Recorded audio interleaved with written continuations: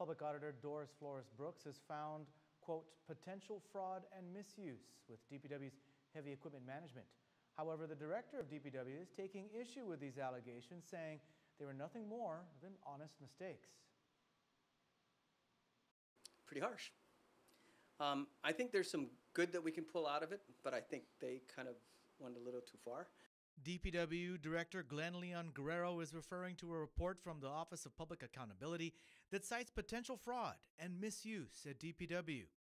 This potential fraud and misuse includes things like unconfirmed allegations that DPW heavy equipment and parts were used for personal purposes. Although the OPA could not prove this, their findings do show, quote, significant internal control lapses, end quote. For example, DPW management did not conduct physical inventories, reconcile purchase reports, and ensure proper authorization for repair orders and parts. DOA's inventory report did not include 3.1 million equipment, and DPW's inventory report did not include 1.1 million in equipment. The thing that we're guilty of, and the auditors, right, and all audits are like that and they're consistent, is if you don't document it, then it didn't happen. There are numerous things that the OPA said went undocumented, like $459,000 in unreconciled heavy equipment purchases. In addition, the OPA found that the DPW director accepted free heavy equipment rental services from a DPW employee's company because DPW periodically did not have adequate heavy equipment.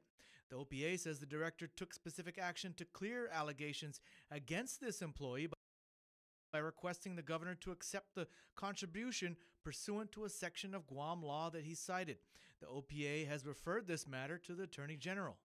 But in this case, this guy who has a private business does not bid for government contracts. He actually works for the government. Doesn't ask you anything in return. Absolutely not. The OPA also found $160,000 in unnecessary heavy equipment rentals to compensate for a missing lowboy and $28,000 in rentals for heavy equipment that was already available to DPW. Leon Guerrero says that they rented equipment because the equipment they do own was being used on other projects.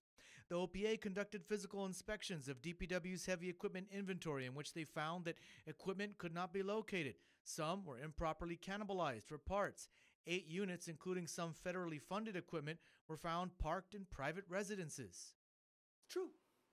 And the reason for that, Clint, is this. We have projects that are throughout the island. Leon Guerrero says the equipment was merely being staged at private residences that were near construction sites in order to be more efficient. Now we're working in Pneumatic, and we're doing a major project in Pneumatic. So we're now going to take the assets. We used to keep it down around that Pneumatic area, but now we're going to take it to the bus satellite stations. Would be the closest one would be Jotnia or Agate. The OPA also found that 25 units had expired registrations. They found unusual repair orders for idle, non-working heavy equipment. For example, there were 2 purchase orders for 2 transmission and 2 oil coolers for the same dump truck that has been idle since 2014. From my heart of hearts, there's no malice in the way DPW does work and does business. We're happy to say if there's some areas that we need to improve. I know I don't walk on water. I'm looking, and that's why in the past it's been my philosophy to embrace audits and management reviews.